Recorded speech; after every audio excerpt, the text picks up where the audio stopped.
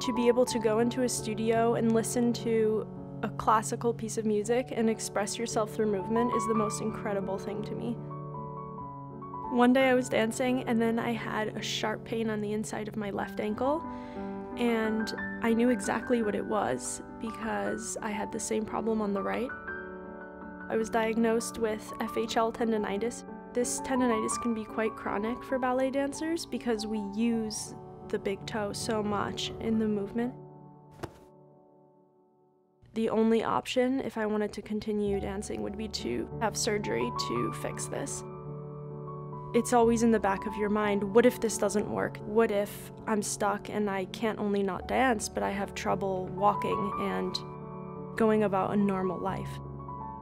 The nurse who took care of me was named Mary. Mary came in and she introduced herself to me, and she just started making me feel so much better about everything. It was a time when I thought maybe in the back of my head I should just back out and cancel the surgery last moment. And Mary was really reassuring to me. Right before the surgery, I remember as I was going in, I looked at Mary and I said, you know, what if I never can dance again? And she just looked at me and said, you will dance again.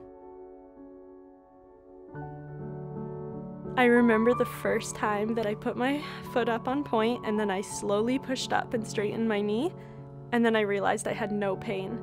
And it was the first time I had no pain in so long that my body was just so happy, and I was so happy, and I had to call everybody I knew to let them know.